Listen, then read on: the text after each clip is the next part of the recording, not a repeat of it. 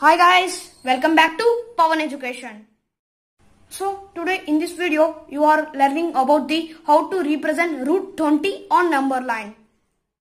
Let us go to represent root 20 on number line. So first let us draw the number line. So it is the number line. So draw arrows. So take a compass because the distance between the numbers on the number line must be equal. So I mark this point as 0. So mark this point as 0. So take a compass because the distance between the numbers must be equal. So I taken this is the length between the 1 unit. So it is 1, it is 2, it is 3, it is 4, it is 5. So the left side to 0 is minus 1. So now mark all these points 0, 1, 2, 3, 4, 5 and minus 1. So according to the concept of root 20, first we want to draw a right angle triangle. So then only you can go to the represent root 20 on number line. For example, let us draw the right angled triangle here. So right angled triangle. So it is a right angled triangle. So we can assume it as A, B, C. So AB is, so you know the AC is root 20. Now we want to find the AB and the BC. So how we can write root 20? So we can write root 20 as root of, so we can write it as 16 plus 4. So how we can write root 20?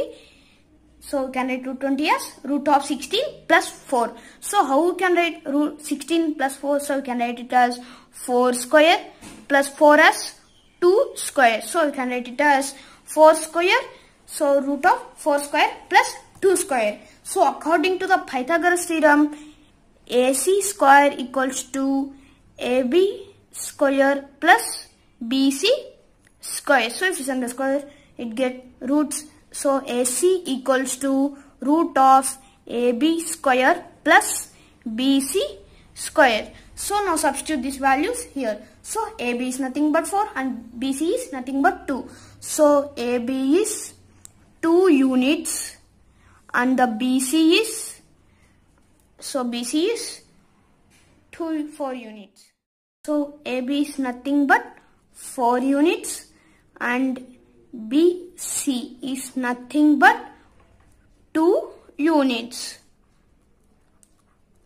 2 units. Now draw the same right angle triangle here. So first we want to draw the perpendicular here. So the base is 4 units, which is nothing but AB, 4 units.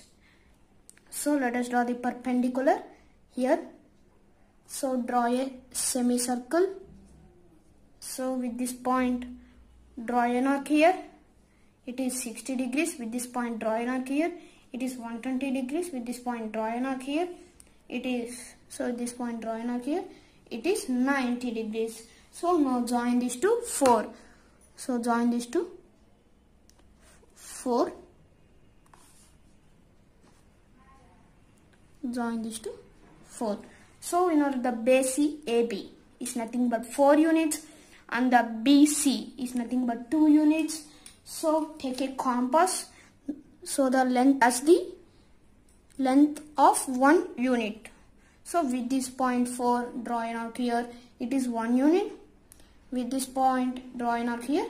So it is 1 unit. So if we add this we can get 2 units. So now join this to 0. So we can get the right angle triangle which is here. So join this to 0. So we know that it is 4 units. We know that it is 4 units and it is 2 units. 2 units and it is AC is nothing but root 20. So now take a compass. The radius must be the length of the root 20, which is nothing but AC. So this is the length of the AC, root 20. So draw an arc. So here you can observe a cut. So it is the point nothing but root 20.